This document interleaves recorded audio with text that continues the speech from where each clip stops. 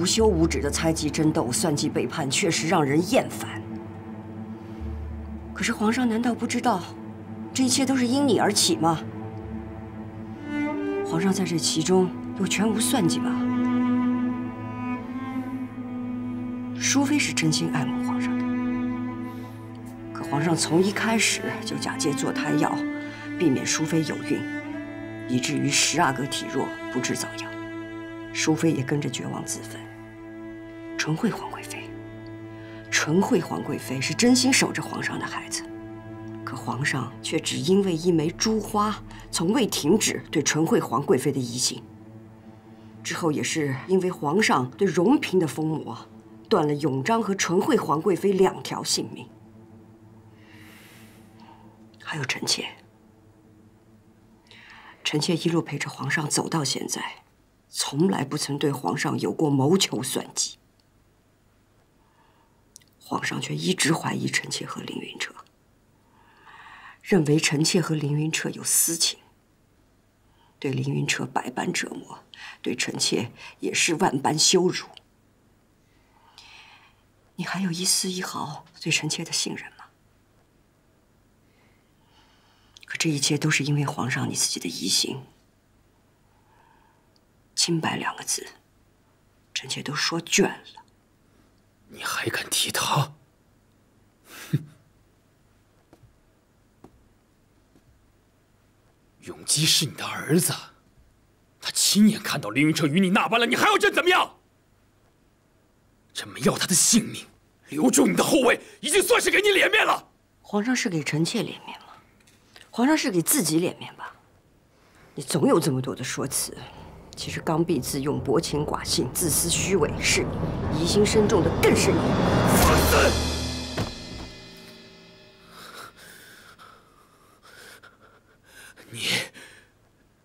你藐视君上，失去了一个做臣妇的本分。与其看你如此疯魔，不如朕废了你！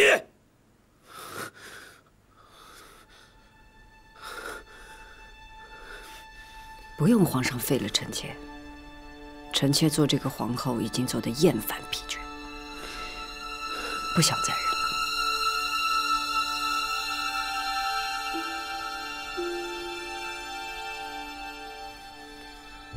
做什么？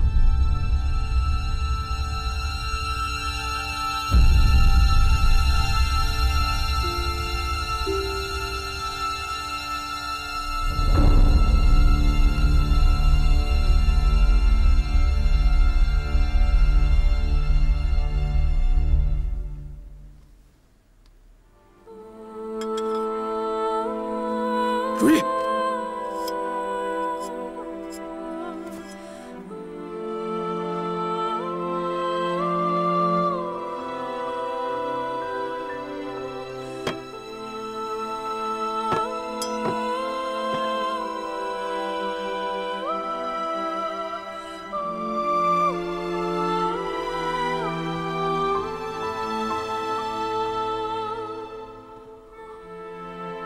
皇上与臣妾曾经结发为夫妻，如今臣妾断发为妻，给去了的青樱和弘历。如懿，你疯了！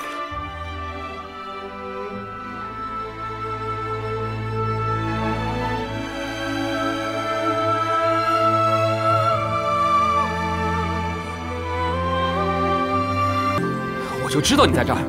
哈哈，你的嘴真大呀！找不着你人啊，皇娘那里都乱套了，还怕你落选想不开呢。原来你在这儿玩的还挺开心的。我为什么要不开心啊？你瞧，这是我从姑母那儿偷偷拿出来的千里镜，看得又远又清楚的，给你也看看。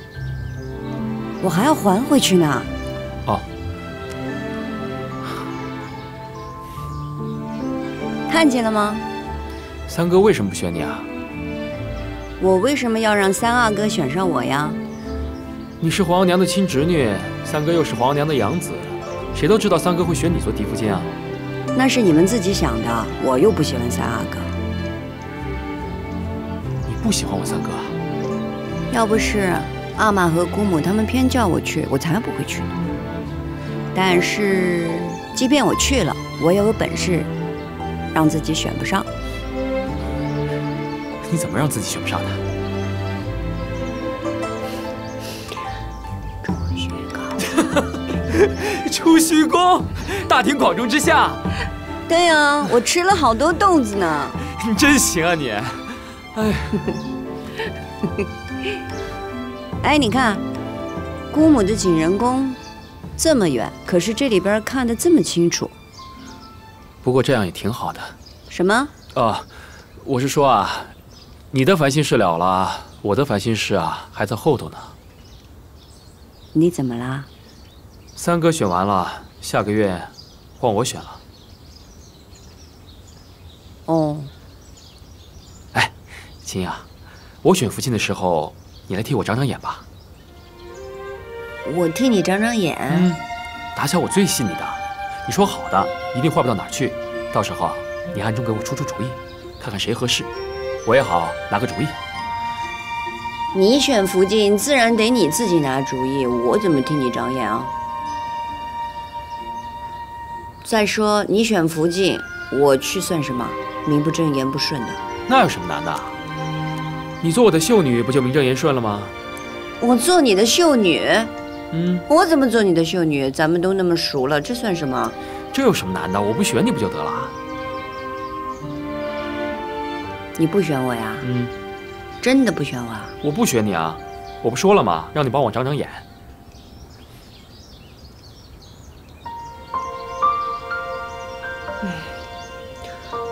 那就算我乐意帮你，你的秀女也不是我想当就能当的。这你就别管了。就算我去求你姑母，也会让你去的。我就问你一句，你来不来？不来，不乐意。哎，青，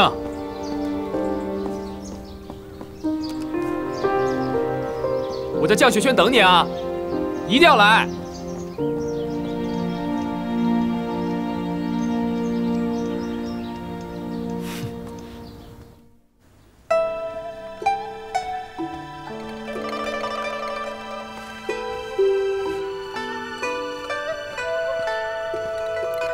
姑母的眼光就是好，这衣裳这么好看，可我又不干嘛，不用穿成这样吧？傻孩子说什么呢？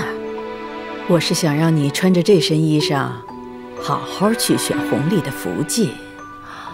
姑母，我和弘历哥哥如兄弟一般，我怎么去选他的福晋啊？我不去。怪不得弘时不要你，满口胡说什么呢？我没胡说啊，弘历哥哥是说了让我去给他长长眼，可也没说要选我当他的福晋啊。再说我被三阿哥已经拒婚过一次了，我就不去了吧。我让你去你就去。弘时现在已经有失势的苗头了，嫁给弘历有什么不好啊？乌拉那拉氏没有前朝重臣，只有后宫的女人。你我就是要延续乌拉那拉氏的荣耀，不然看你怎么面对列祖列宗。这些话你跟我说了好多遍了。我跟你说好多遍了，可你没听进去啊。我这次一定往心里去。这衣裳这么好看，我就收下了。青音告辞。哥哥，青哥，青音，哥哥，青音。哎，这丫头倔的。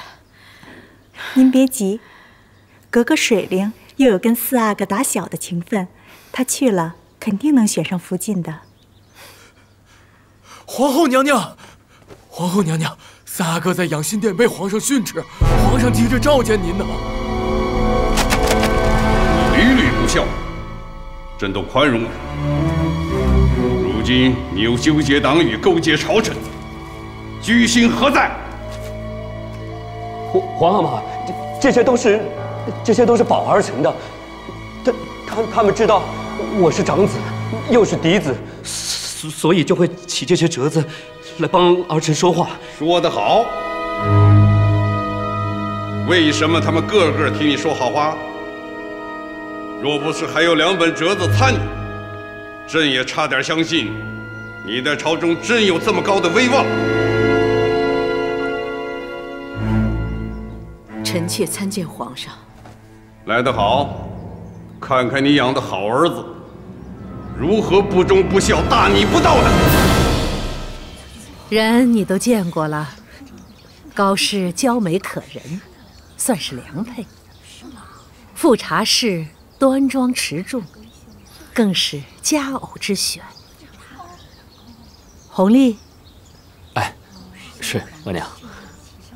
额娘，那儿子可以照自己喜欢的选吗？额娘跟你说，娶妻娶贤，娶妾娶色，你选福晋更得慎重。自己喜欢是一回事，能帮衬到自己是另一回事。又干系到咱们母子在宫中的来日，你未来的嫡福晋要能帮到咱们才好。额娘之前跟你说过，富察氏家满门权高位重，是额娘的钮祜禄氏都不能比的。孰轻孰重，你该明白。儿子明白。贵妃娘娘，吉时将至，选秀是否可以开始了？好了，时候到了，放出眼光，好好选。是。吉时到，秀女入场。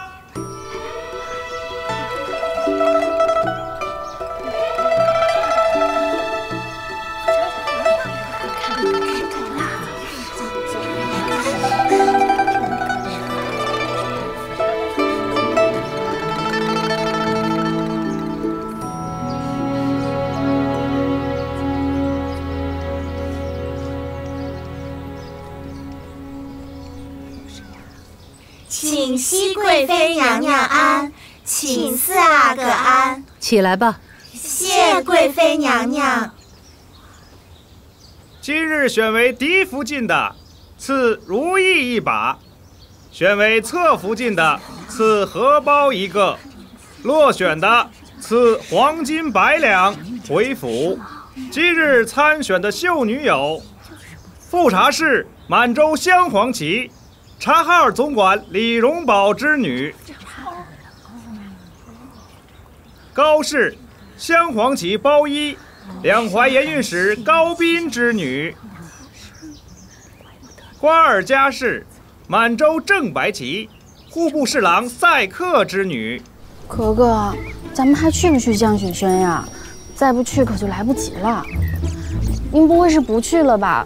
皇后娘娘和咱府里可都盼着呢。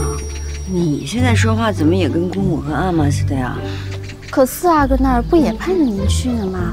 还说让您给长长眼。哥哥，您说四阿哥这长长眼到底是什么意思啊？难不成真是您指谁他选谁吗？谁知道他什么心思啊？那会不会四阿哥这长着眼，就选了您呢？不会，他说了不会的。他要是真的选了我就更不能去了呀。为什么？您不是喜欢四阿哥的吗？我什么时候跟你说过我喜欢四阿哥的？啊，是，您没跟奴婢说，可奴婢的眼睛自己会看的。我不去，我不会去的。别呀，格格，咱还是去吧。不去。格格。弘历，去选吧。额娘，要不咱们再等等吧。等什么？青英妹妹还没到呢。青英格格刚被三阿哥拒了婚，想必是自己觉得没了脸面，怕是不会来的。吉时到了，等不得了，去吧，去。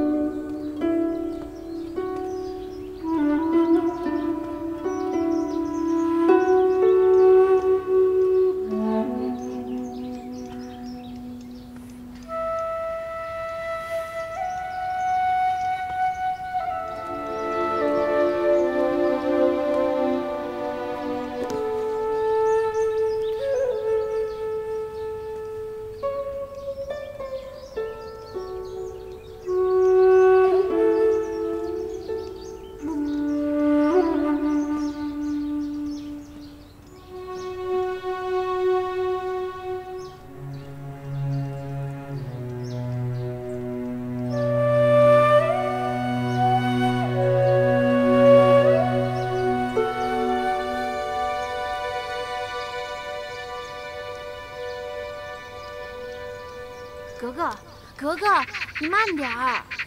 格格，等等我，格格。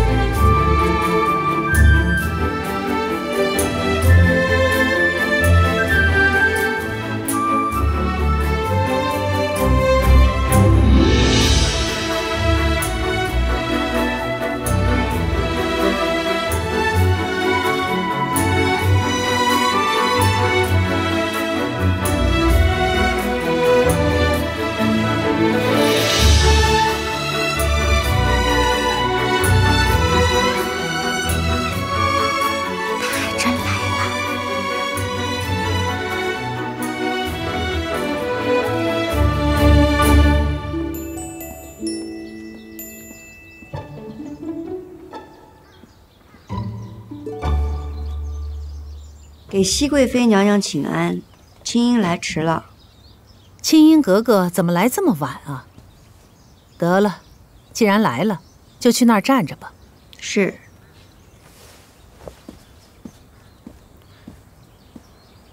来了。我来看看你选谁，这样的好戏怎么能错过？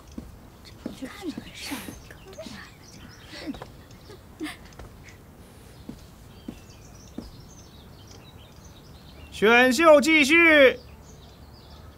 乌拉那拉氏，满洲正黄旗，左领纳尔布之女。皇三子弘时，萧宗吉出玉蝶，朕从此再无此儿子。皇阿玛，皇阿玛，你不要这样对儿臣。皇上，皇阿玛，皇娘救我！皇娘救我！皇上，皇阿玛，皇阿玛，皇上，皇娘，皇上，您不能这样对待您的长子啊！皇娘，皇娘，皇上息怒，都怪臣妾教养不善，臣妾知错，自愿禁足半年。禁足半年，弘时如此胆大妄为，结党营私，你敢说没有你这个养母的授意？皇上明鉴，臣妾没有。如今，你连朝中的军国大事也敢伸手，朕不能再留你了。臣妾知罪，臣妾再也不敢了。朕念在与你孕有一子的份上，不会废后，但也不得不处置你。皇后乌拉那拉氏扰乱后宫，彭擅朝廷，焉得敬承宗庙，母仪天下。皇上，禁足景仁宫，非死不得出。皇上，朕与你死生不复相见。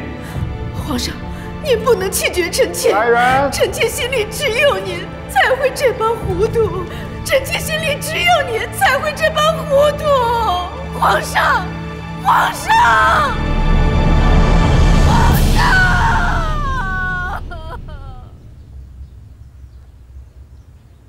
弘历在哪儿选福晋呢？回皇上，在降雪轩。富察氏端庄持重，是为侧福晋之选，赐荷包一个。就是侧福晋，离福晋就是啊。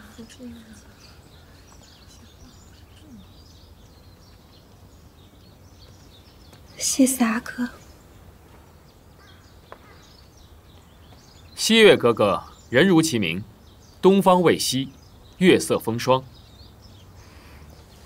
谢四阿哥夸赞。如此美貌，赐黄金100两。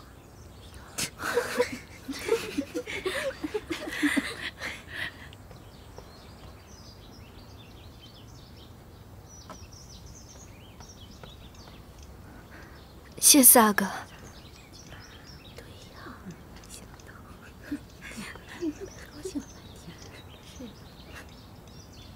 青音格格聪颖伶俐，是为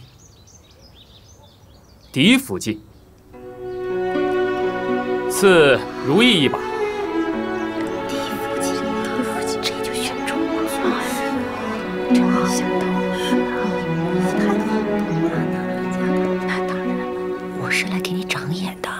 这个做什么？说好给你就给你的。我跟你开玩笑的。谁跟你开玩笑？这是你的终身大事，不得而谢。你得拿，我走了。怎么，不敢拿？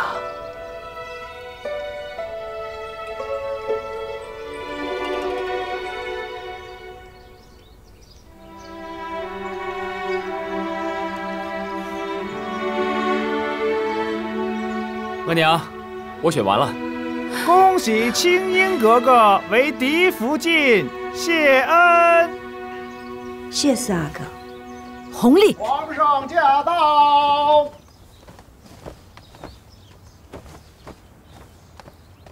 皇上万安。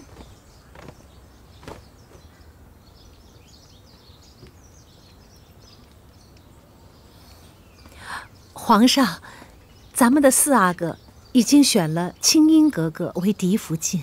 那不成？皇阿玛，有何不成啊？清音格格是皇娘的侄女啊。正因如此不成。皇后犯错，已被禁足景仁宫，非死不得出。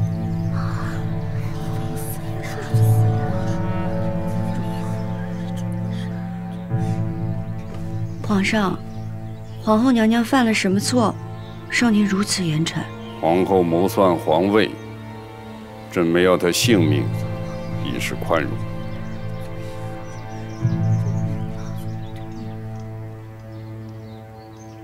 皇上，皇后娘娘已经受到严惩，您万勿迁怒三阿哥。皇上有旨，皇三子弘时、萧宗吉去玉蝶，再非皇室中人。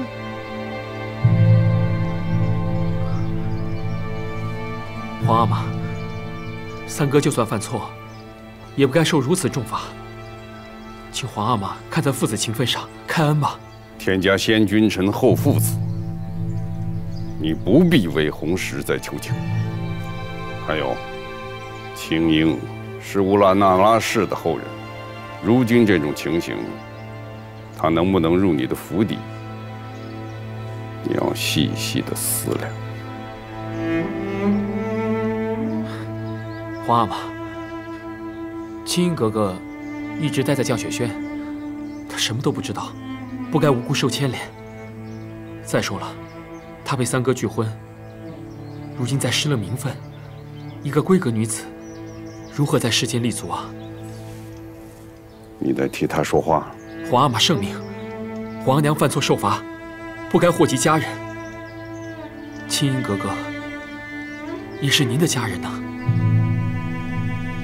弘历，别再惹怒你皇阿玛了。左陪上，奴才在。送青英出宫。这，青英哥哥，请吧。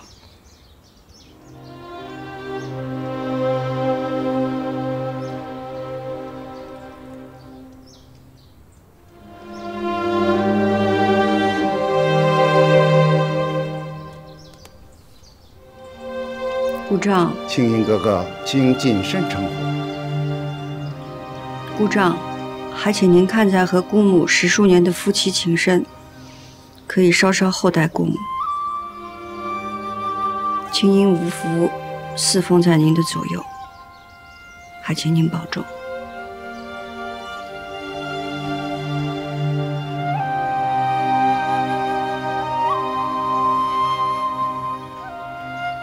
弘历，别失了分寸。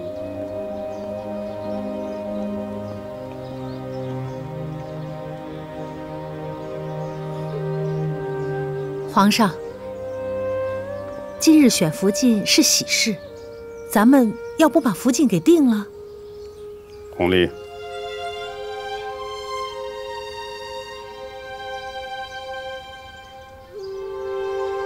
罢了。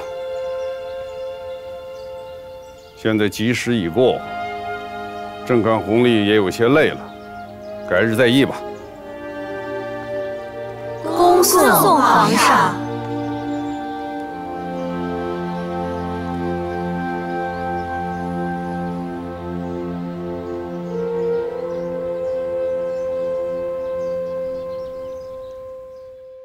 开门！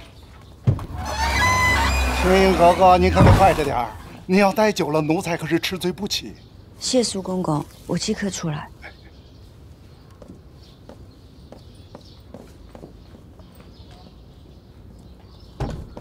姑母，姑母，姑母，青英，你怎么来了？你怎么进来的？是不是没有选上福晋？是不是受了我的牵连了？皇上让我即刻出宫。果然如此，你快出宫，别理会姑母了。姑母，我会想法子去求皇上的。不能求，否则只会让皇上迁怒乌拉那拉氏全族。你回去告诉乌拉那拉氏上下，谁都不许替我求情，免得再遭皇上责难。姑母，走，快走！青云哥哥，时辰不早了，走吧，快走！姑母，你一定要保重啊！我会想法子再来看您的。走吧，走吧。青云哥哥，你快走吧，你要小心。嗯。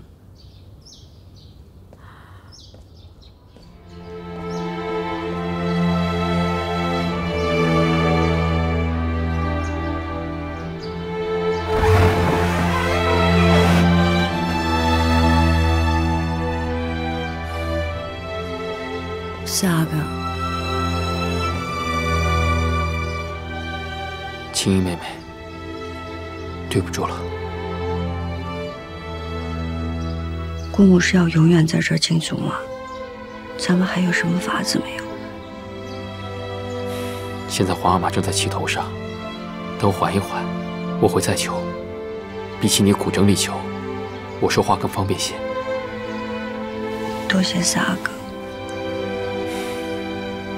江雪轩的事，你再等等我，我会再去求皇阿玛，一定要你留在我身边。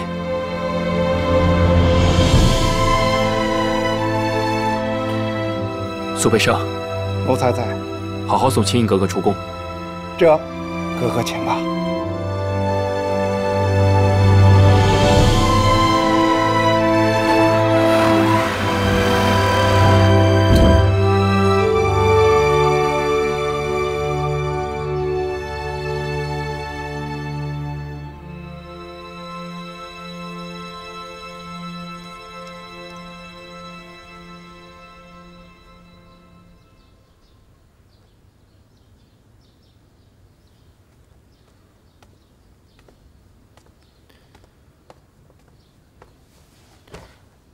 儿臣请皇阿玛安。若为昨日之事而来，就免费口舌了。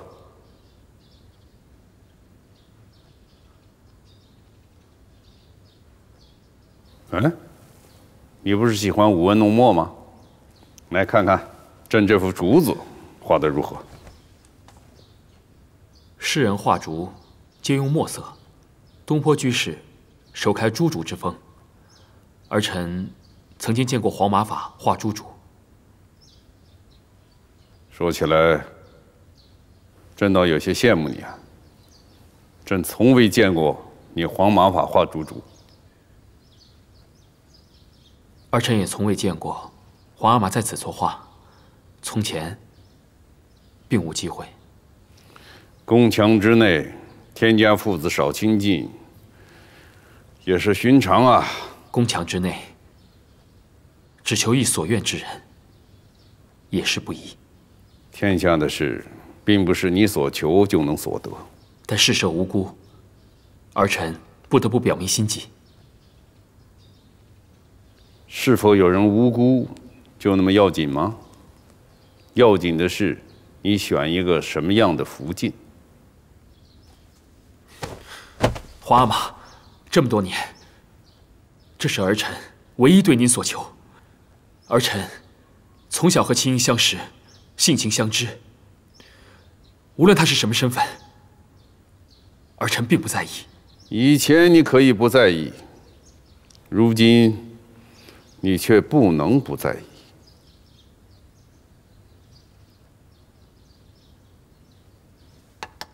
跟朕来。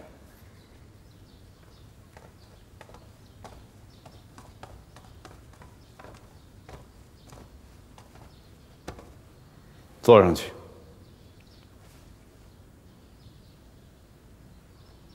朕让你坐上去。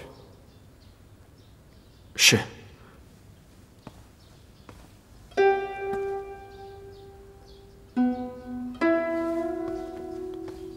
儿臣为难。为何为难？儿臣坐，大不敬；不坐，为皇命。所以啊，身在皇家，不能一切都由着自己的性子来啊。你也坐。来。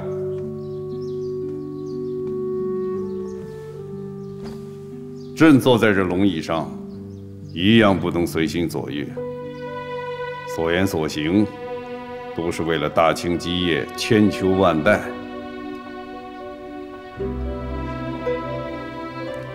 你今天为了自己的婚事来求朕，说实话，朕也不能不替你考量。可你的婚事，并非你一人之事。从朕的角度去看，他必须得有他应当的模样。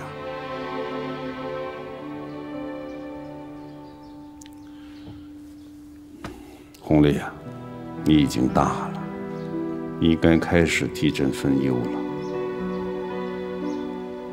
国事和婚事，很多时候是一个道理，与你合适的，未必是你所愿的；你必须做的事，未必是你愿做的事情。每一个决定，有它的所得，也总有它的代价。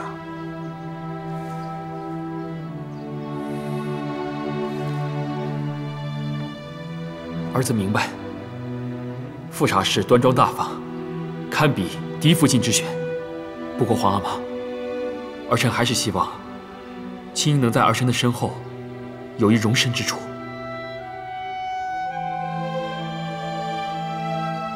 乌拉那拉氏既是你唯一所求，朕就许了他的侧福晋之位。儿臣谢皇阿玛成全。不过，高氏也得成为格格。是。甚好。苏培生，奴才在。皇四子弘历，温公朝夕，执事有客，着封为宝亲王。这儿子谢皇阿玛隆恩。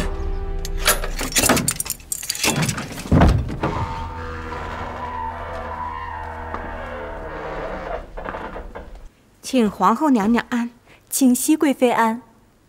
戏唱完了，每场戏的结局都有定数的。就好比弘历一定会姻缘美满，青英只能被弃出宫，弘时逐出皇室，你呢，只能是禁足景仁宫，与深爱之人不复相见。你是谁？也配跟本宫说话？皇后娘娘，请息怒。其实，臣妾能做什么？所有的一切，不都是您皇后娘娘亲自做下的吗？若不是你想保弘时为太子，朝中无人敢进言上折；如果不是你想乌拉那拉氏代代为皇后，若不是你想一个不爱你的男人钟情于你，也不至于如此痛苦。皇上口谕：皇四子弘历封宝亲王，择吉日纳富察氏为宝亲王嫡福晋，高氏为格格。花好月圆，终究是弘历的。乌拉那拉氏为宝亲王侧福晋。谁？青英哥哥。怎么会？四阿哥今天去养心殿向皇上求来的，奴才告退了。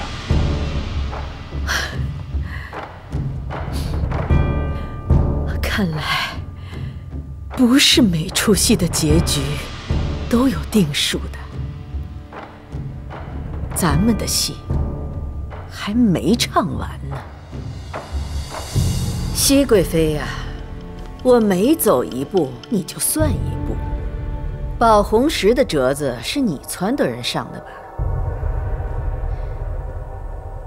可是你千算万算，算不到弘历对我的侄女青樱如此钟情。那又怎样？只不过是个侧福晋。就算是侧福晋，也是弘历不顾前程，花了好一番心力在皇帝那儿求来的。弘历这样用心，这名分有什么可计较的呀？钮祜禄氏，你我咱们走着瞧。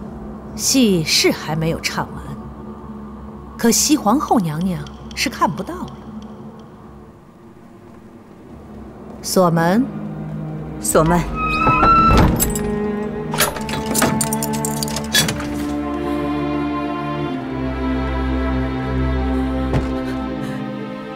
青樱，你是姑母，也是乌拉那拉氏唯一的指望了。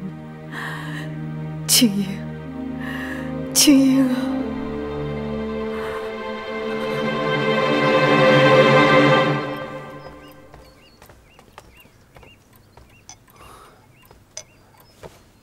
儿子请额娘安。来了。听说你皇阿玛给了你宝亲王的封号，又定了你的婚事，双喜临门。如今额娘看着你，才觉得你真是长成了。额娘，儿子有今日，一切都在于额娘。只是有一事未能先向额娘请示，还请额娘宽宥。啊？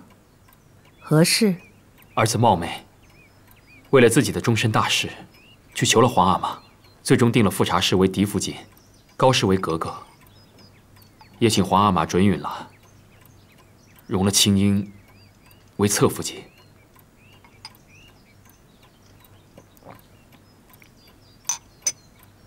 这般选择挺好。坐。额娘不怪儿子。怪你什么？坐吧。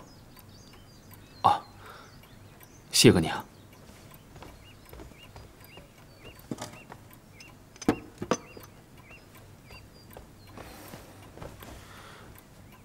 儿子知道，额娘一向不喜欢青樱。额娘对青樱格格无所谓喜不喜欢，无非是皇后禁足受罚，额娘不想让青樱格格连累了你。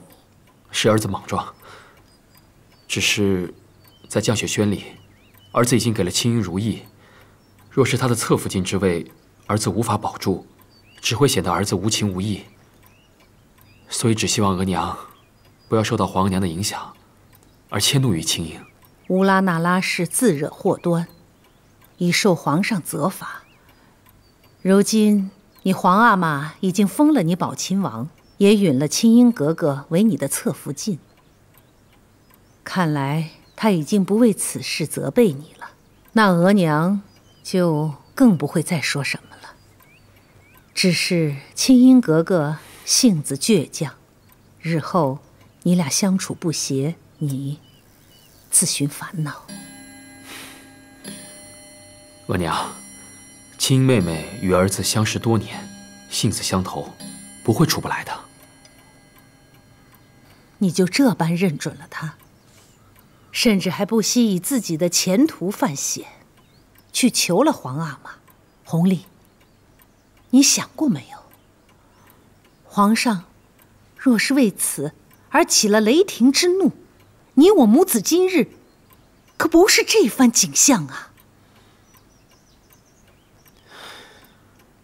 儿子让额娘担心了，儿子真没想那么多，儿子只知道青樱妹妹是儿子心中想要的人罢了。你这孩子如此用心，但愿如你所愿，你与他姻缘和睦。儿子在此谢过额娘。阿玛，咱们真的不再为姑母求情了。你姑母说的对，皇上正在气头上，你再求他，就会连累乌拉那拉家的。秦英，你姑母的事儿咱们犯愁，可你的事儿又如何是好呢？2位皇子选福晋，你都落选了，那往后能嫁什么人家？那儿不接旨。哟，出什么事儿了？是喜事儿。您跟青英格格跪领吧。快跪下。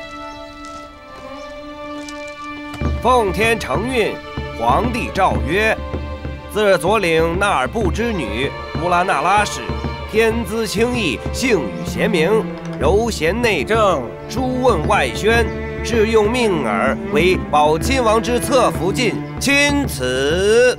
奴才领旨。保亲王？是呢，皇上封4阿哥为保亲王，又指了富察氏郎华格格为保亲王的嫡福晋。您家青英格格为侧福晋，另外高大人府里西岳格格为格格。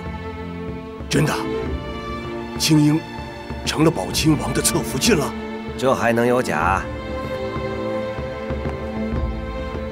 青英格格，您那日没拿到的荷包，今天奴才亲自给您送来了。这荷包来的可不容易，这是保亲王向皇上给您求来的。多谢公公。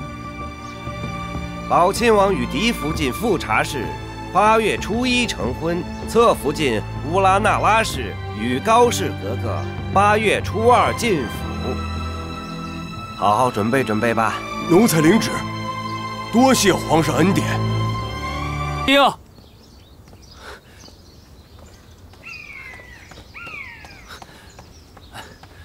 怎么那么久才来啊？等你好久了。你不高兴啊？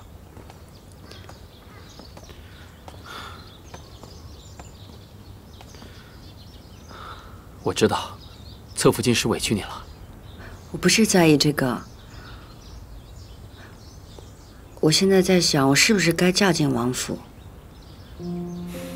可是因为皇额娘的缘故啊。是啊，从前在这儿玩的时候都觉得好玩，可是如今在看宫里，我又觉得心慌。皇额娘的事情，我会再和你一起想办法的。我也明白你现在的感觉，可生在皇家，无一日不感受到这宫墙下的冰冷残酷。青英，我会尽我所能的护着你，不再让你受任何的苦楚，哪怕以后再碰到任何的风浪，我们一起面对。熹贵妃也不会喜欢我吧？皇阿玛已经把你允给我了，相信额娘也不会再说什么了。而且我也跟额娘说过了，不要因为皇额娘的事情而牵连你的。我还向她表明了，我心中真正想要的只有你一人。弘历哥哥，你知道吗？那日在这里，我叫你来参加我的选秀，我的心里是多么紧张啊！在江雪轩的时候，你没来，我心里多忐忑。后来还好你来了，还接了我的如意，我心里总算踏实多了。我也明白你的性子，你不愿意的事情，没有任何人可以勉强你。所以，你心里有我的是吧？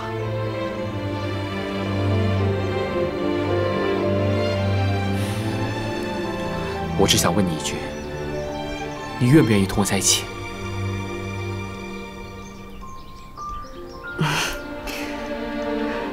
嗯。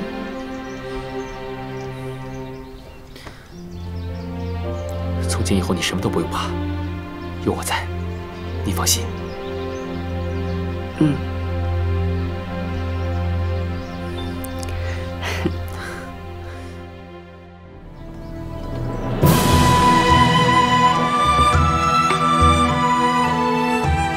侧福晋到，岳格格到，请侧福晋岳格格入内行礼。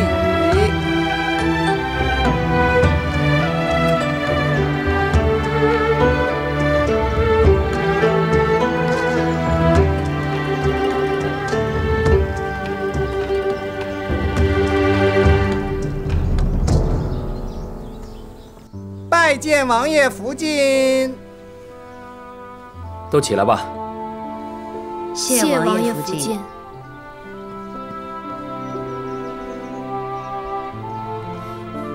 你们之前都与福晋见过的。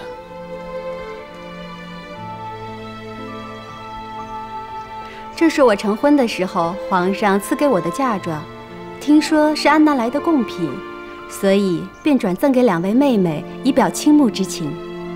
多谢福晋恩赏。这往后啊，都是一起伺候王爷的姐妹，不必拘束。2位妹妹的住处都已经安排好了。今儿是你们进府的喜日子，都早些回去歇息吧。妾身告退。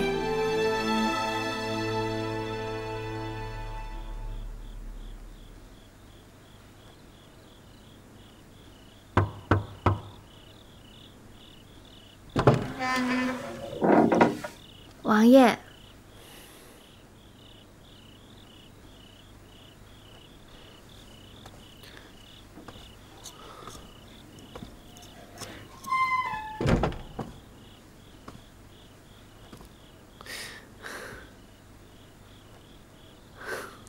难得看你这么规矩的坐着，还真有些不习惯呢。我也不习惯。要不，我帮你揭开盖头，让你松快些。好。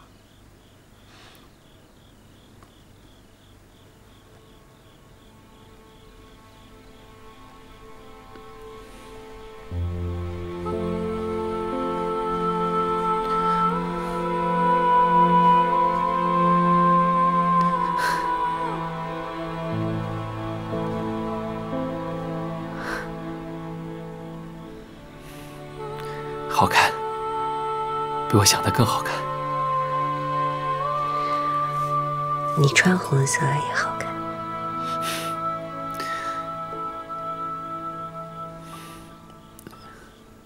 青莹啊，你终于嫁给我了，好像做梦一样。我也觉得在做梦一样。跟你说个悄悄话。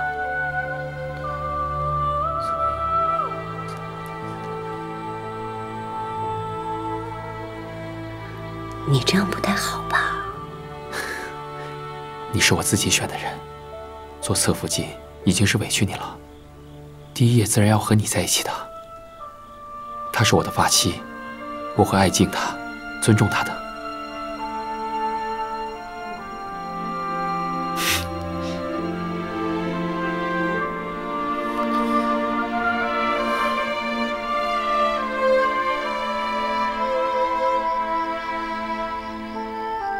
格格，王爷今夜去了侧福晋那里。王爷昨夜虽歇在福晋房里，但并未行周公之礼。真的吗？千真万确。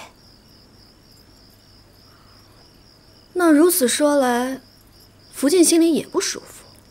格格，如果您能得到福晋的帮手，以后在府里也不怕没个照应了。去把我的琵琶拿来。是。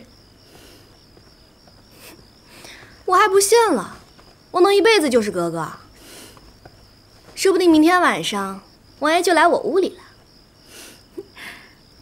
格格多才多艺，王爷一定会喜欢您的。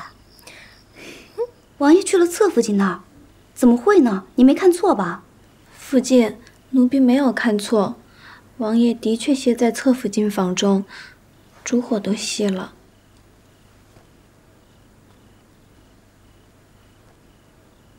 你下去吧。是。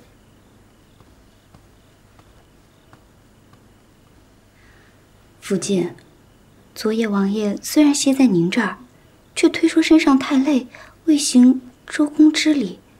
今夜又去了侧福晋那儿，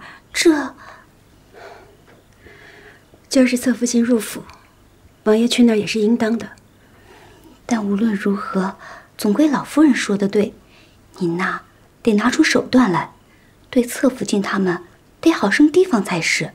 王爷越是喜欢他，我就越得拿出嫡福晋的气度。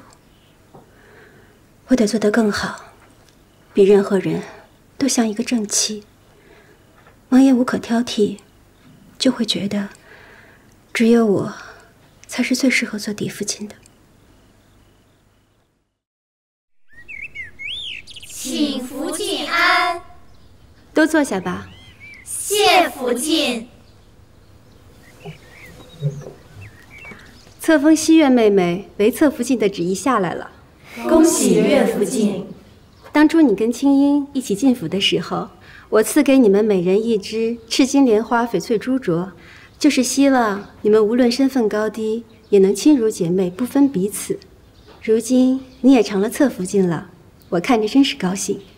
多谢福晋，福晋赏的镯子，妾身和亲福晋每日都戴着。妾身能有今日，多亏福晋调教。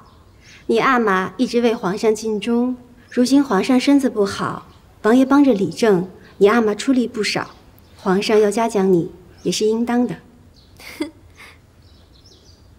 绿云，你刚生下永璋，还是要仔细着身子。谢福晋关心。这说起来啊，青樱、西月和我是差不多一起进府的，玉颜从御室来也不少日子了，连齐莹、海兰和婉音伺候王爷也许久。你们什么时候都能有子嗣，为王爷开枝散叶的才好。是，妾身们没有福晋那样儿女双全的好福气。别着急，慢慢来，都会有的。时候不早了，你们也早些回去吧。妾身告退。皇额娘，今日的膳食是儿臣等各自进献的，请皇额娘尝尝。太后，是否先饮汤？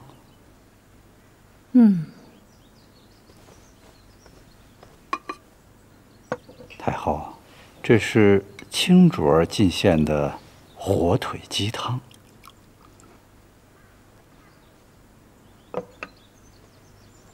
好好的鸡汤，用味儿重的火腿相佐，喧宾夺主。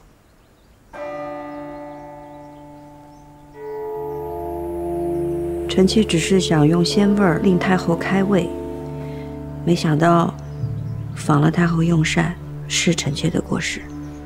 两样东西炖一块儿，分了高低主次才好。想要并重，反而坏了味道。臣妾知错。看来这两样东西不能并重。太后，臣妾下回给您炖清鸡汤喝。叫人把这些东西都撤了吧，哀家没有胃口。皇额娘，您近日为心底哀痛，身子本来就不适了，若饮食再清简，那就更撑不住了。您好歹还是进一些吧。太后好不容易进些晚膳，却被青樱姐姐败了胃口。今日下午还有好几个时辰的哀仪，青樱姐姐是想让太后饿着身子熬在那儿吗？臣妾有失，甘愿受罚，还愿太后顾及凤体，多进一些吧。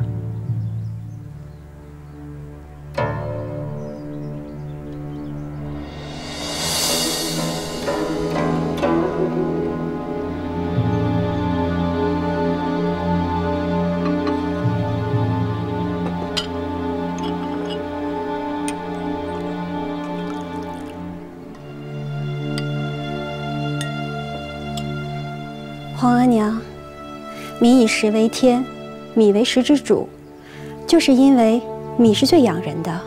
先帝在世时最爱喝米粥，你也尝一尝吧。罢了。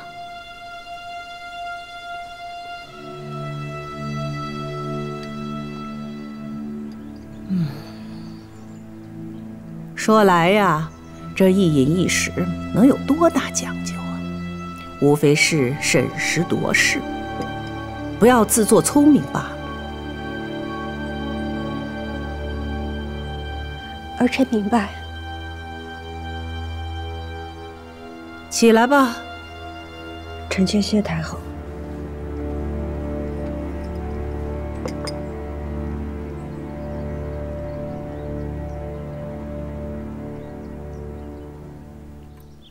皇额娘真的这般对青英？是。让她受苦了。你送些烫伤药到她阁中，叫她别难过了。这都烫红了，太后的心也太狠了，只是1碗汤而已。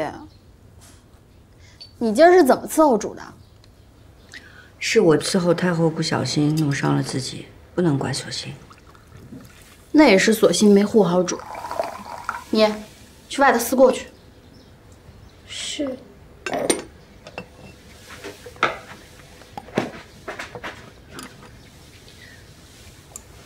阿若，索性是前邸里从了新字辈的大丫头，你说话也得留意些，别总是颐指气使的。奴婢不过是觉着，索性不是咱们府里陪嫁来的，没有那么亲近。你和索性都是跟着我的，往后在宫里过日子，你们2个若不好好相处，日子怎么过？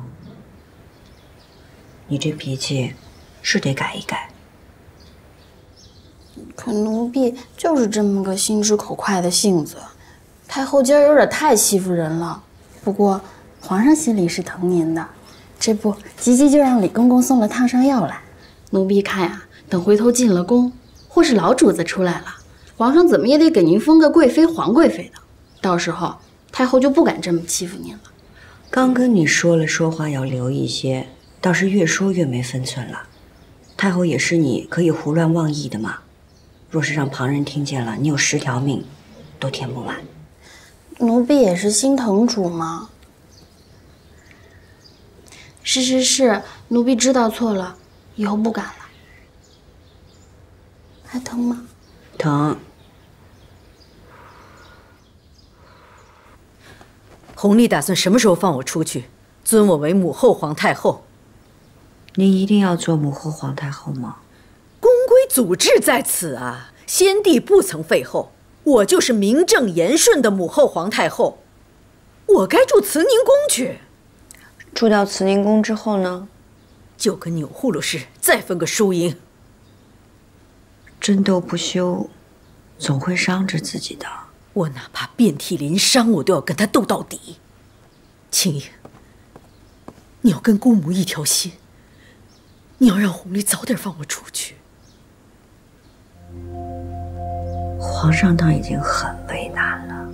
你这是姓乌拉那拉还是爱新觉罗呀？我是心疼您。你要是心疼我，你就应该知道，姑母此生唯一所望，就是跟先帝生同亲，死同血。先帝已经弃绝您了，亲口说了生死不复相见了。他不见我，我就去见他。他弃绝了我，我绝不会离开他。青英，我只有成为母后皇太后，才能跟先帝生死相依。这个名分，我一定要争。你起来，我今天跟你说的这些，该怎么办？你明白吗？明白了。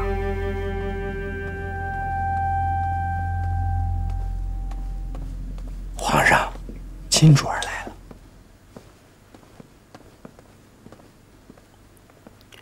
皇上，坐吧。这么晚怎么来了？臣妾知道皇上一定还在为姑母的事烦忧。朕也希望这件事情尽快有个决断。只是礼法和孝义，终究难以两全啊。皇上，臣妾想求您一件事儿。你说。能否让姑母去行宫颐养天年？你这么想的？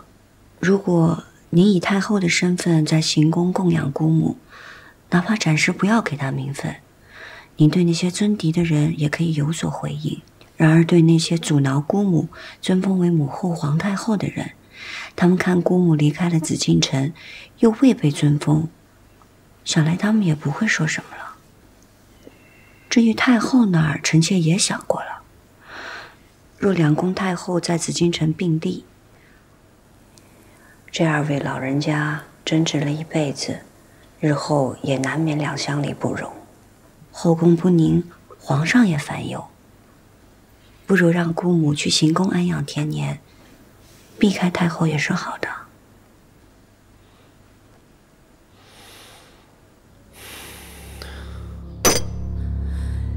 你说皇帝已经暗中安排人去行宫排布事宜了？是，清福晋才离开养心殿，皇上就派人去了行宫收拾殿阁，亦应按太后安养布置。荒谬！难道皇帝真要乌拉那拉氏为母后皇太后吗？就算换了地方，离开紫禁城不与您同尊，可母后皇太后就压了您一头啊！这种主意，定是青樱那丫头弄鬼出来的吧？景仁宫与清福晋这般里应外合，皇上还年轻，难免不被清福晋这个宠妃说动啊。早知道，当年就不该留着青樱。明日丧仪之后，你让她来找哀家。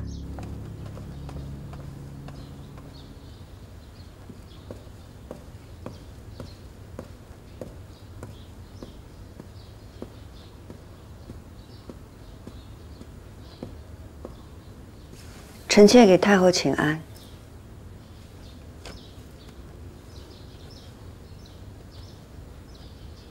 被福家换来了永寿宫，你怕不怕呀？被太后召唤，臣妾怕的是侍奉不周，未能替皇上尽一份孝心。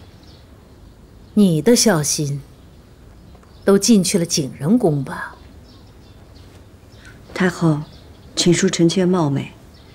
景仁宫是臣妾的至亲，臣妾不能不去看望他。就是去看看。臣妾也求了皇上，让姑母去行宫颐养天年。痴心妄想！你是觉得，你如今可以仗着皇帝对你的那点情分，来压哀家了吗？太后，臣妾没有这个意思。臣妾只希望姑母能安安生生地活下去。安安生生？没有名分，你姑母会安安生生地走出景仁宫，去到行宫？乌拉那拉氏有你这个希望在，你觉得你姑母会安安生生吗？你要你姑母活，可以。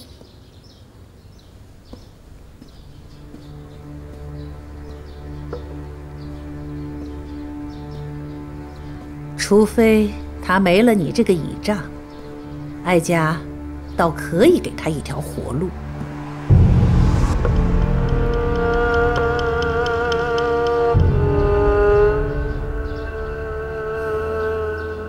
如今正是先帝丧仪，丧仪过后，你自寻了断。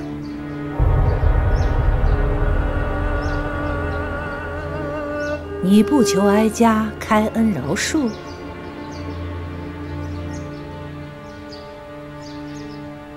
太后发落赐死，自然主意已定。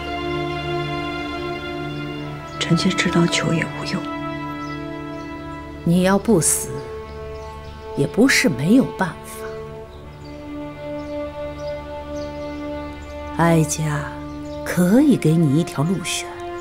乌拉那拉氏，有你姑母，便没有你；有你，便没有你姑母。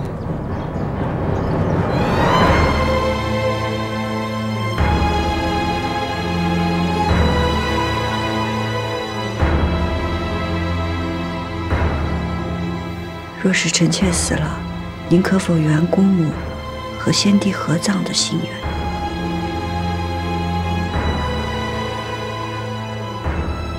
你倒真有孝心。只要他在行宫安分养老，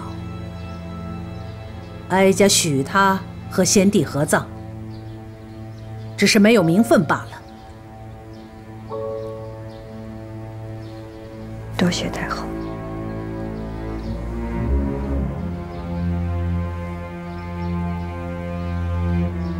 不过，皇帝若是知道你今日与哀家所言，你姑母便会和你一样，活不得了。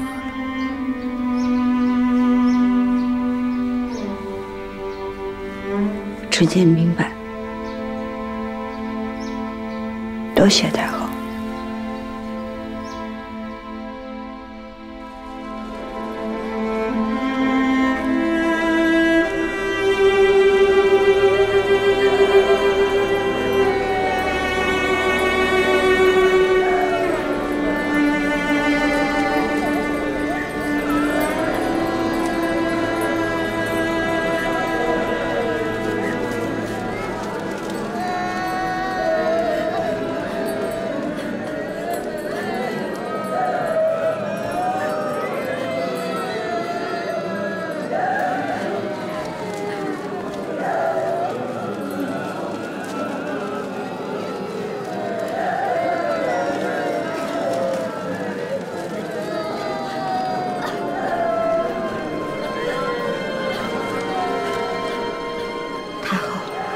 庆如大约是去了养心殿了，他该不会说出什么吧？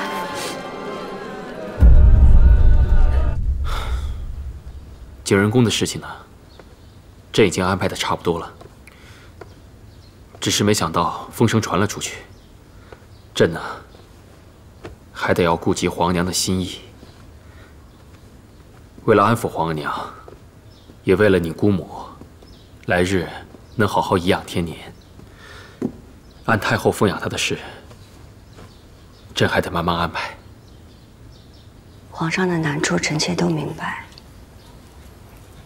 臣妾是替姑母难过。你放心，朕会将景仁宫移至圣经旧宫，好好安养。在这件事情上，他只是缺了一个名分罢了。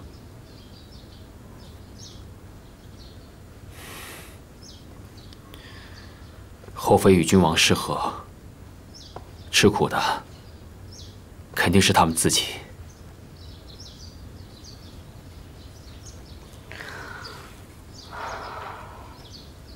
还请皇上顾怜姑母，不要让她在圣经旧宫吃苦。瞧你这话说的，你放心，朕呐，每一次去圣经，都会带你去探望她，平时也会派人多多伺候她。臣妾多谢皇上。你要谢啊，就别嘴上说说。朕惦着你的暗香汤呢，什么时候给朕再做一碗？梅花都没开呢，怎么做暗香汤？朕知道你喜欢梅花，秋天过了就是冬天，会开很多梅花，到时候多做几碗给朕喝。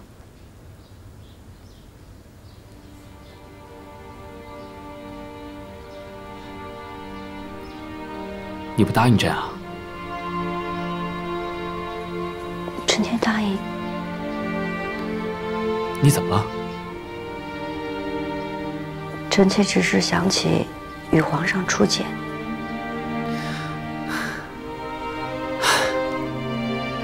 当日咱们一起听了一出墙头马上。墙头马上遥相顾，一见知君即断肠。朕记得，景，你和朕是年少情谊，虽然没有成为嫡福晋，但你和朕的情谊是谁也比不了的，知道吗？臣妾明白。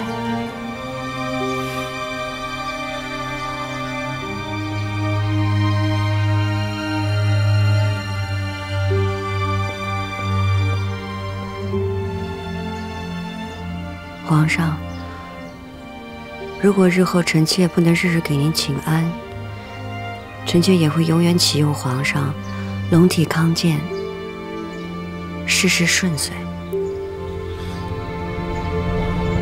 这是干什么？快起来，快起来！来，你今个是怎么了？啊？不过朕也明白你姑母之事，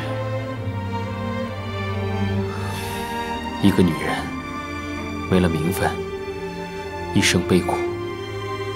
朕明白你，朕和你一样怜悯你姑母。